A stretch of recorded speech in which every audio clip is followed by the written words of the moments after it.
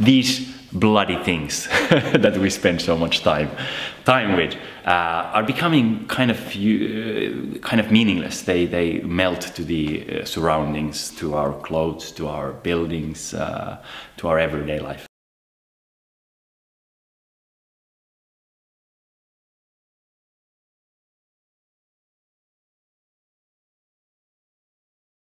It essentially means that now that we spend most of our times like this, we, in the future, let's say next 10 years, we're just not going to be looking at our mobile phones much, because everything is becoming connected. The first phase of digitalization that kind of got us here with AOLs and Googles and Facebooks that connected ideas and information, numbers and so forth.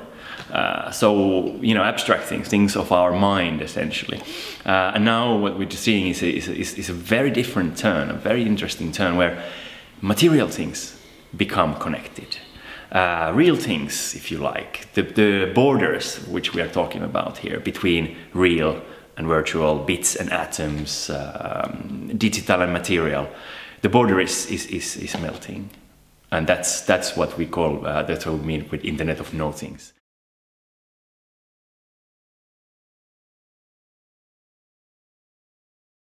Always been kind of angry when people talk about technology companies, for example, and you know, I said, like, construction companies are technology companies. I mean, look at this is a technology that we're in. It's a house. No one just thinks it as a technology. So this is what is happening to the internet and digital services. They are kind of melting to the background, and that's really interesting.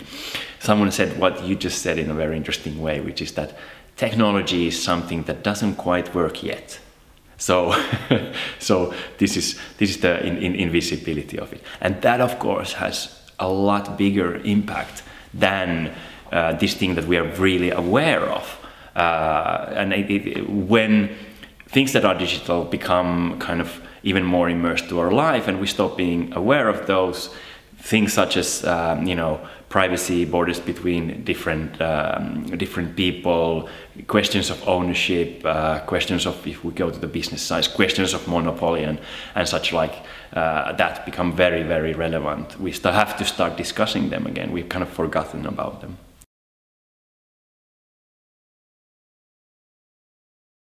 However, the idea that you can, for example, spray sensors to a forest, and then you can pick up a tree that is absolutely the best tree there to be harvested.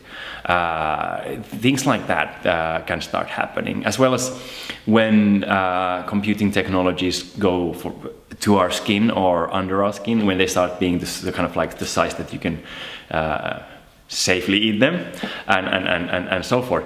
That's of course the blurring line between nature and technology. There happens already. However, if we think about it, we have already done that as human beings. Our impact on nature, the planet, is far bigger than actually nature's impact on us. We are already kind of taken over nature. The dominant business model that we see emerging is, of course, the platform economy model, where you have people who work or supply some kind of surplus, whether it's surplus time, surplus kind of cognitive energy in terms of problem solving, surplus cars, surplus, you know, whatever surplus you happen to have, to their peers.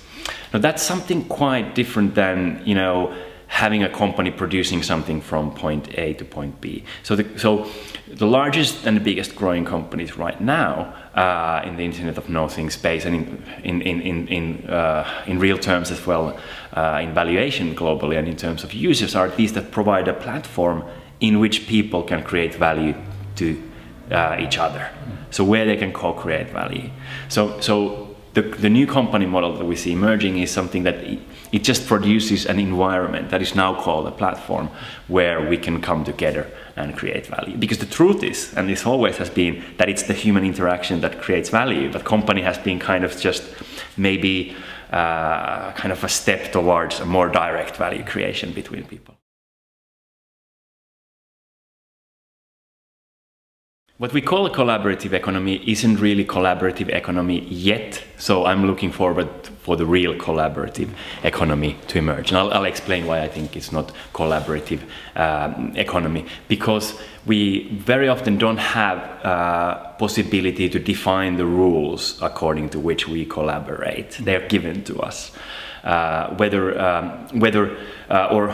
This is one, and another one is it's kind of collaborative economy between companies and people. So we don't have like kind of an if you like, a Nordic version of collaborative economy where we would be equal on the same level, and then we would trust each other. I think when we get this, there's immense amount of value that can be created. So because we can come to the platform of co-creation and collaboration and value creation as full human beings. There's a lot of debate about how these platforms should be governed, and this is just something that has started. I mean, no one really likes the way, for example, some of these companies such as Uber treats their drivers.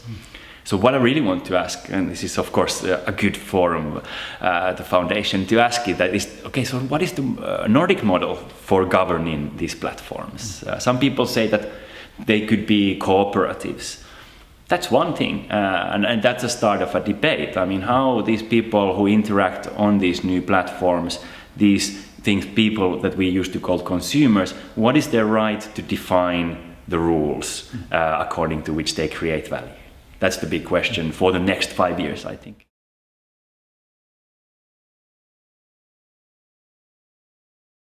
Work is the big thing, yeah, isn't it? And everywhere people are talking about the disappearance of work, which of course should be a great thing. I mean, work is everyone's work has got these repetitive, laborious things that are just painful and just things you have to do and you have to remember. And then there's of course these creative things where you learn and you put yourself to a creative, productive use for others, and you create value and you innovate and all these wonderful things. So of course, ideally what we would like to see is that the repetitive stuff is something that computers and machines will do in the future, and then the more creative things, the problem-solving things, are something that human beings could easily do. Because if you think about it, that theoretically, of course, we can think that we can automatize most of the tasks that exist in the current, for example, productions. But then we can start talking about real problems that we have in the world that we should solve. You know, starting from climate change, going to lifestyle diseases, to things that have to do with aging, to immigration, desertification, etc.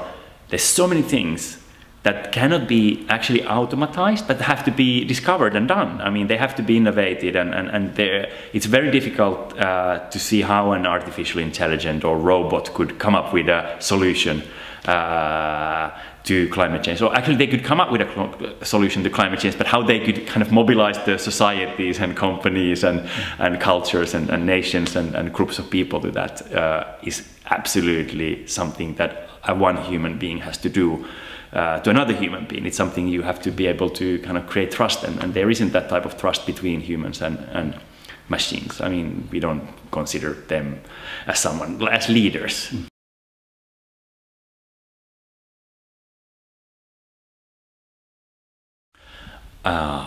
This is a very good question. I think some kind of a good reminder. I'm totally ADHD. I'm all over the place all the time, so I keep forgetting quite important things. So if there would be like a personal assistant that would nicely remind me that now would be a good time to leave for the bus, or now would be a good time to send that email, my life would be so easy.